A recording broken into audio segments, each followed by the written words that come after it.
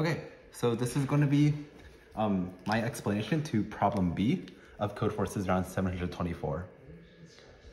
So just to briefly summarize what the problem is about,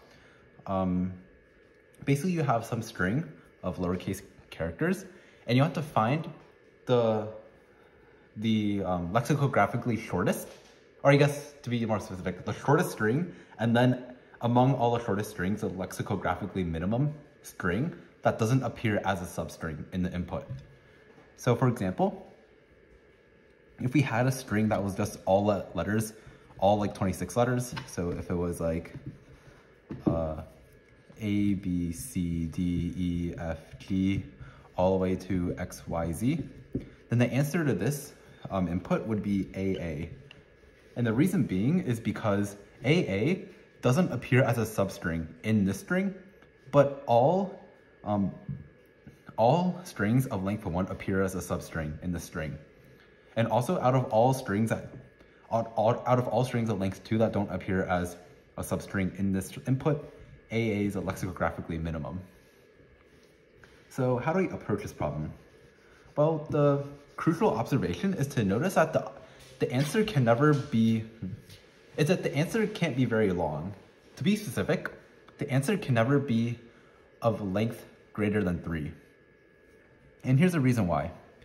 If we let n be the length of a string, we're given that n is less than or equal to 1,000.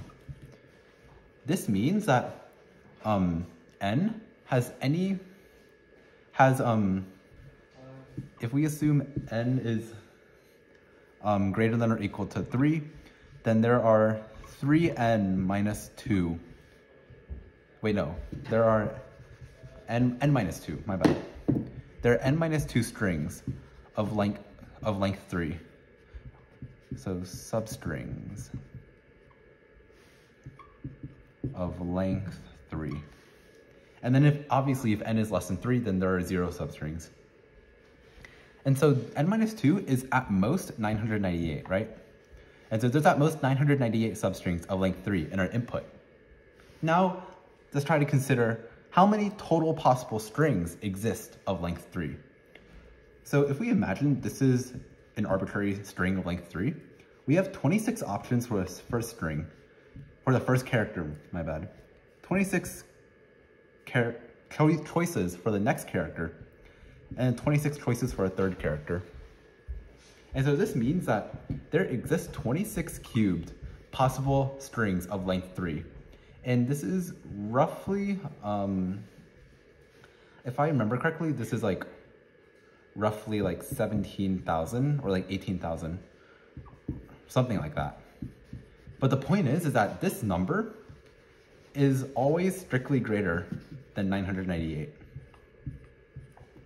So this means that there always exists at least one string of length 3 that doesn't appear as a substring in our input of a string of n characters, because n is at most 1,000, while there are much more than 998 possible strings of length 3. So with this observation, we can simply do a brute force check.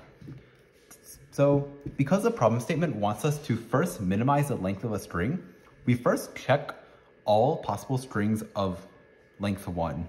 And so there's only 26 of them. So the first step is just check like substrings of length 1.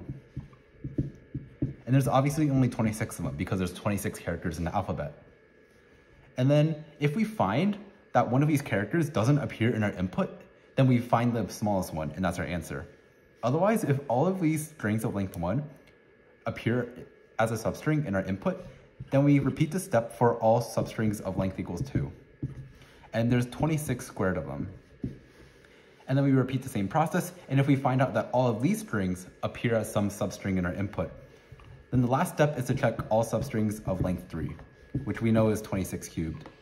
And because of a logic that I explained earlier, by the end of this step, we're guaranteed to have found an answer. So we can just terminate the process over here. And so that's pretty much how you solve problem B. The final complexity, depending on how you implement it, will either look something like O of n or O of n times some constant factor that's close to 26 cubed. And because n is only 1,000, like this will definitely work. And this, with good implementation, should run in time as well. So yeah, that's how you solve problem B of CF round 724.